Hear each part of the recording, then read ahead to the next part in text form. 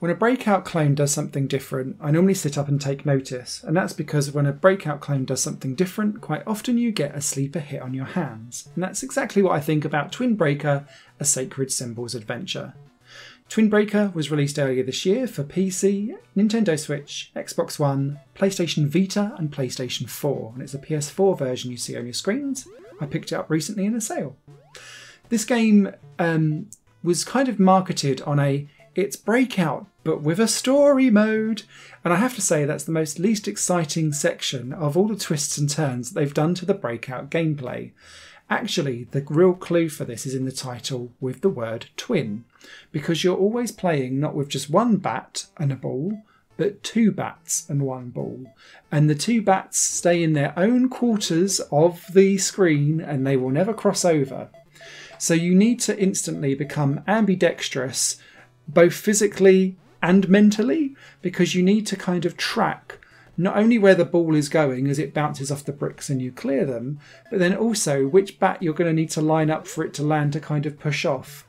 And whilst initially the game is quite forgiving with this, very quickly the brick count kind of gets lower and lower and closer to the bats, so that you have to kind of really mentally line up both things at the same time and move them.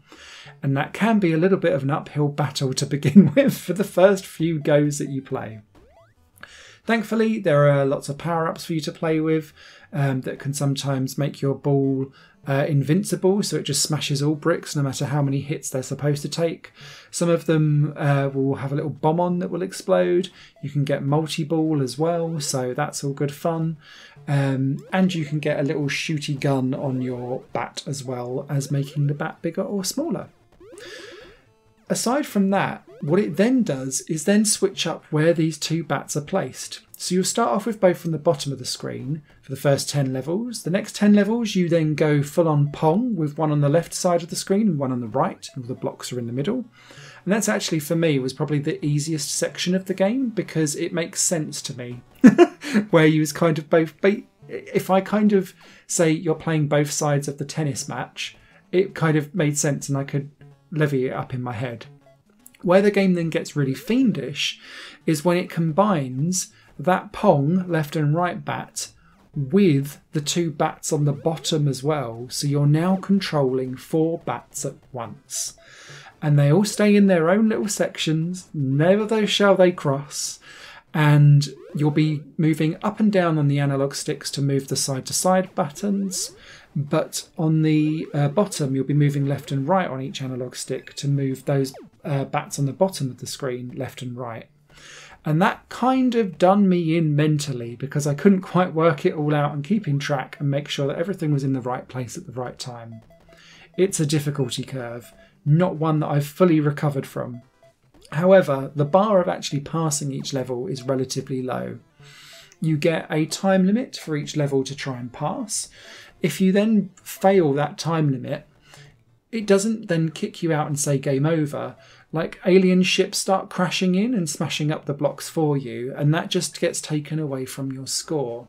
And the idea with this score is that the score unlocks more story for you to then read in the background, but it also then unlocks more achievements, more modes for you to kind of play with and unlock as well. So it's kind of in your interests to try and be as quick as possible and as accurate as possible so that you can get those high scores, get the combos, and then unlock everything that kind of comes before that, or after that, sorry. There's 40 levels in all, and then you get New Game Plus for you to try and do even better, where the layouts are tougher, and you've got more stringent kind of power-ups all kind of flying around everywhere. And then you've got a variety of other different modes as well, like Coin Collector mode, which is like a shoot 'em up without the shooting. Then there's like a shoot 'em up mode where you've got the gun power up constantly on your bat, so you need to kind of hit the enemies and avoid everything else and collect the coins again. And a few things like boss rush mode as well, because after every 10 levels you get a boss.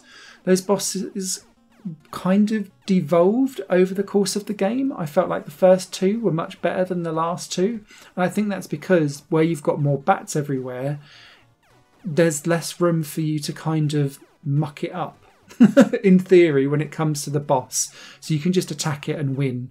But the spectacle and the changing up of the gameplay was certainly most welcome. So yeah, this is an interesting one.